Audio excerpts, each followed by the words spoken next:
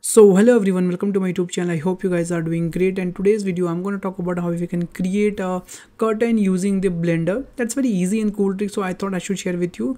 Okay, you don't need to think about much more how to do all simulations and these types of things. What do you have to do? All you have to just add one plane here. Or first of all, you have to just go to your property bar and change the line as a view. Then you have to just go to edit mode of your like plane and just subdivide twice and thrice. Okay, up to you. I'm just gonna subdivide at least 20 times, so we have a good enough mesh for creating a simulation. All right, after that what I'm gonna do, I'm just gonna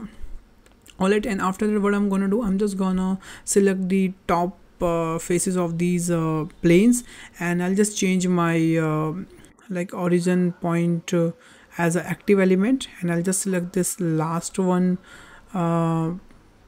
vertices, something like that. Now here you can see our gizmo is shifted into the last active selection. Then what I'm gonna do, I'm just gonna into my shape key, and here I'm just gonna create a new shape key. For first it's a create a basis. What it does exactly, basis hold the basic shape of your mesh, but second is the keys where you can just animate your vertices, your edges, your faces, and it will record all the data, whatever movement you will give during into the edit mode. That keys will store all the changes and things you will do into in the edit mode. Okay, so here you can see what I'm going to do now. I'm just gonna again edit mode of this plane, and I'll just scale this basically something like that, and that's enough for me right now.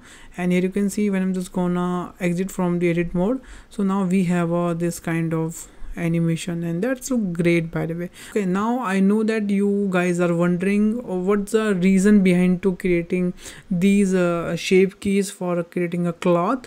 So yeah, this is a very crucial and essential part for creating a quick cloth and great folds basically. So for that, now what I'm gonna do, I'm just gonna add a one keyframe here to like 30th frame and something like that, and just here you can see we have a good animation here. Now what I'm gonna do, I'm just gonna again select the all vertices, and I'll just add all those vertices into one vertex group. Then I'll just add one cloth simulation into this plane. Then after that I'm just gonna scroll it down, and here I'm just gonna into my shape option. Here I'm just gonna select these keys basically first of all. Then what I'm gonna do, I'm just gonna change the collision quality 2 to 3, and will also increase the self collision. And after that what I'm gonna do, will also change the cloth as a silk. And now here we go guys, and here you can see we have a perfect cloth here. Now here you can see right now we have a very low poly, and we can't see any folds properly, but here is the magic. Here you can see first of all what I'm gonna do, I'm just gonna set the self collision little bit increase. Yeah, object collision and everything is fine. Now what I'm gonna do right now, I'm just gonna add a subdivision surface modifier into this plane, and then I'm just gonna right click and do shade smooth. And now if I'm just gonna play the animation, now here you can see we have a good folds here, and which is look nice, by the way.